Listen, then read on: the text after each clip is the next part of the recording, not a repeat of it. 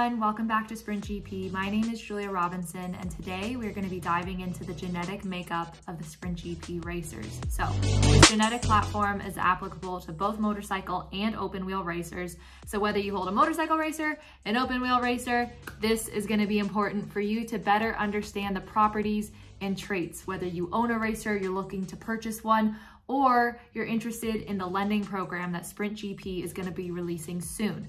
So we're going to start with looking at the Opensea marketplace where you can find the SprintGP collection, and then we're going to dive into the SprintGP website one more time to go through that profile section. As you're entering races, this is going to help you strategically choose races depending on the data behind your racer. So let's get started with the Opensea marketplace. All right, so if you head on over to the Opensea marketplace, here in the search, type in SprintGP. It's already here as it is one of my more frequently visited collections. And here you have all of the SprintGP NFTs that are currently minted and put on the Opensea marketplace. Now, today we are going to be filtering by buy now, as if we are going to go look for one that we would like to purchase. Now, here you see all of these different things that you can filter by on Opensea. So these fall under the properties for every single racer. Today we're going to be identifying what caliber means. Why is color important? What does design mean? Genotype, pedigree, race number, and of course, the sport. So we have both open wheel and motorcycles on this collection. Now, everything we're gonna cover today is on the SprintGP website. So if you're on the SprintGP website, you can head on over to the Learn tab. There's quite a bit of information here. Go to Guidelines and Who is your racer? This is really the properties that you see on Opensea, and this is going to help you determine which racer is best for you. So let's start with the basis. Pedigree. This was one of the properties listed on Opensea. Pedigree really refers to the competitiveness of the data behind your racer. Now remember, all of the SprintGP NFTs are tied to ground truth. They have real race data behind them. So the pedigree is really looking at how competitive that data is. With that said, you have to remember that in SprintGP, you are not only an owner, but you're a coach. So if you buy maybe a lower tier racer, so maybe a Venor, which is going to be the lower end of data, that is going to maybe reduce the price, but that doesn't mean you don't have a competitive racer, because in SprintGP, you're a coach. If you strategically enter your racers and you improve your trajectory, that is going to reward the simulation results. And that is ultimately going to push your racer and you're going to start climbing class levels. So similar to trading, you want to buy low, sell high if you're looking to be a strategic coach in this environment. So pedigree, competitiveness. Invictum is going to be the top tier. These are going to really have the highest class data behind them. They're going to be, from ground zero, from when they're minted, perhaps the more competitive ones. With that said, I could take an Invictum, I could throw them in the deep end, not be paying attention to the races I'm entering, and ultimately hurt my trajectory, which will hurt my racer's performance. That Invictum will become less valuable given the data, because I have unfortunately tainted that data a little bit. So this is really what the pedigree reflects. Invictum, Volant, Solaire, Venor. This is the range of data. Top tier racers are gonna be minted as Invictums, going down to Volant, Solaire, Venor. Now, these are all still very competitive racers. The data behind them are very strong, but it depends who the creator clones are of where your data comes from, okay? So when the racers go through a cloning process, their data gets diluted depending on who they are cloned with. That is what this chart reflects, okay? So if we're over on the SprintGP collection, we wanna go over to pedigree. I wanna see if there's any Invictum available. We can see that there is one NFT on Opensea that is an Invictum. There's only one, it's already owned, it's not for sale.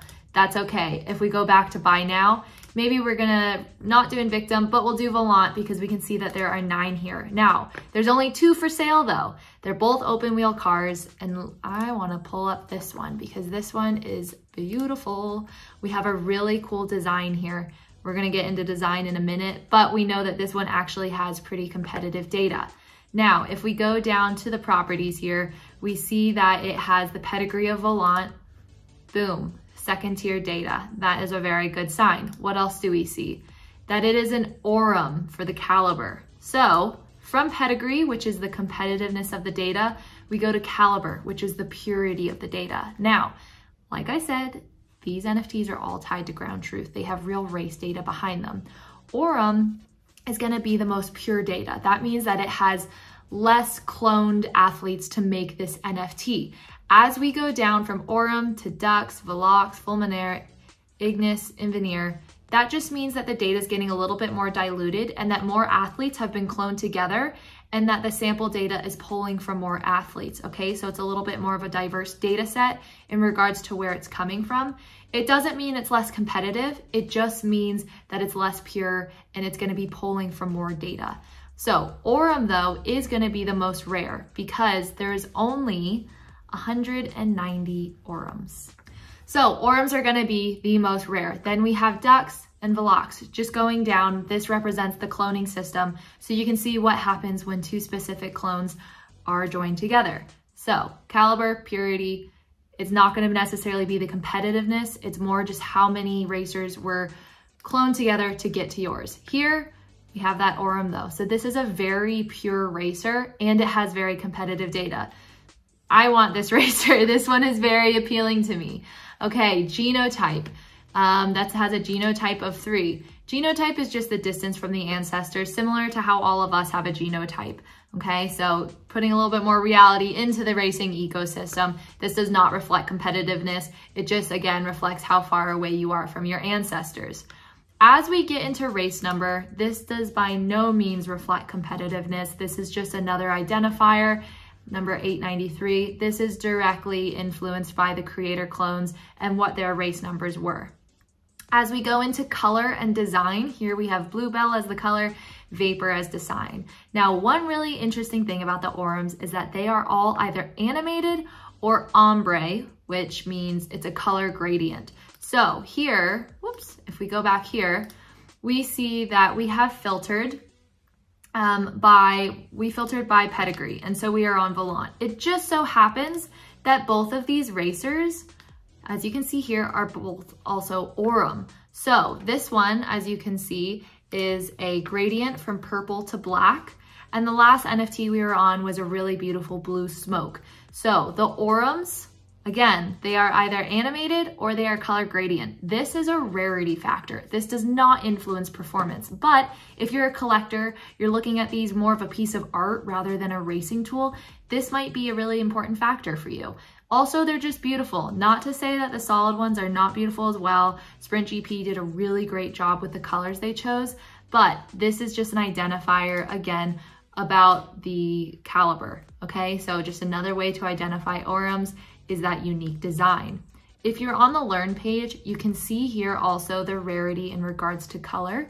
And so it goes from animated all the way to red. So out of the total population, 20% are gonna be red, 17% orange, all the way down to 3% black, okay? So maybe you don't wanna spring for an Aurum, that's okay. Maybe there's an available black, gold, platinum, or even turquoise. Those are still very valuable. There's gonna be less of them in the ecosystem. It automatically makes them a bit more rare. So perhaps you find a lower tier in regards to Pedigree, which is the level of competitiveness, but maybe it's a turquoise. That automatically is gonna make that NFT a bit more valuable in the ecosystem because there's less of them. So let's make sure that we covered everything. Caliber, this is gonna be that purity of data. We have color and design, which can reflect the rarity. Our genotype is distance from ancestors. Our pedigree is really that raw competitive starting level for the NFT. Again, competitiveness, this is as minted. Users have a big influence on the competitiveness of their racer though, depending on how strategically they enter. Race number, this is a direct correlation to the creator clones. And then sport, you're either open wheel or your motorcycle. So that's pretty straightforward as well. These tools should help you as you are looking at the different available NFTs on Opensea. So if we go to all the ones that are buy now, these are all buy now. See here, we have a gold one. Gold is a more rare color. And if we go down and look at it, okay, gold, Fulminaire, the caliber is gonna be at the lower tier, and the pedigree, which is our competitive data, is Venor, which again is gonna be lower. This does not mean this isn't a competitive racer though, because you can turn this into one depending on how strategically you enter races. Now, all of your NFT's information, while it's on Opensea, it is also in a profile section. So here I have one racer, Sir Charles. He's a B-class racer. If we go over here, we can see the pedigree, we can see the genotype, the caliber, as well as some other information. So pedigree, which again, the competitiveness is Solaire. And if we go back to the learn section, you will see that this is like, you know, maybe the lower end, but it's still competitive. And I've actually done a pretty strategic job and I've been able to increase the performance of this racer. All of these can also be found within deeper of the profile section. So if you go to your racer, you go to more details, here you can see all of that information, the properties that we just covered, but then also just like your race performance. Last time we went into the profile section on our last tutorial, we talked a little bit about the traits behind every racer. So while your racer has a genetic makeup, there is also really important performance indexes that we provide around these racers. So we're gonna start with the top, consistency. Again, we covered this in the last video, so if you watch this, I'm sorry if it's a little repetitive. Consistency is gonna be your ability to match your sector and lap times one after another. This is a neutral trait for Sir Charles, which means consistency is not the strongest, it's not the weakest, but theoretically he should do well in races that have a higher number of laps, because maybe if my consistency was recessive, I'm not good at matching my lap times, I would want to do sprint races. But because this is a neutral trait, I'm going to be entering this racer in races that have, you know, probably more between like 3 and 7 laps, because I know that he can match those sector and lap times. Okay, next we have deterioration. This is a recessive trait for me, which means maybe my tire management is not the best. And that means that as the race goes on, the data that is being used for my racer, it shows that tire management is not the best. I start to fall behind in my lap times. I'm not improving my lap times or sector times, not necessarily dropping significantly, but I'm not really pushing forward. This tells me that I'm probably going to want to stay on the lower end of the lap number races. So this just pushed me, I said before, I'm going to go between like a 3 and 7 lap. Now I'm thinking more between like 3 and 5 is going to be the sweet spot for this racer, because it's not long enough where the deterioration is really going to heavily impact. Predator and prey is going to be really in regards to passing. This is maybe going to be less influential for the races that you enter, but you also want to look at this in regards to who you're racing against. If you're racing against a bunch of people that have very weak predator, then, you know, predator is how well you pass someone, prey is how well you block someone. So while I'm not really using this necessarily to choose the races, this is just a trait to keep in mind when you're looking at who you're racing against, and to see where your traits fall against theirs.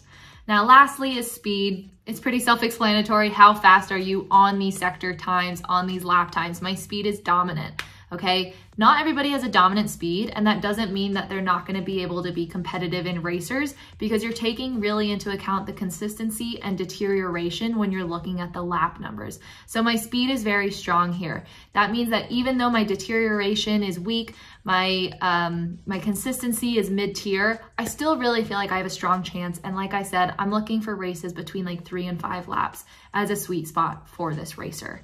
Now, these traits are all very specific for your NFT. They do come from the creator clones. Like real genetics, we take recessive dominant traits and we combine them. So this is how you can use your traits and your properties to better understand maybe NFTs that you want to invest in, you want to borrow once SprintGP has a lending program in place. And once you have your racer, what races you want to be racing in. Now, thank you for joining. That is all for today. If you have any questions, please feel free to drop in on the SprintGP Discord. Find us on Twitter, on Instagram. We're working on building this community strong so that you have the support you need to be successful in this racing environment. Thanks for joining, and we'll see you next week.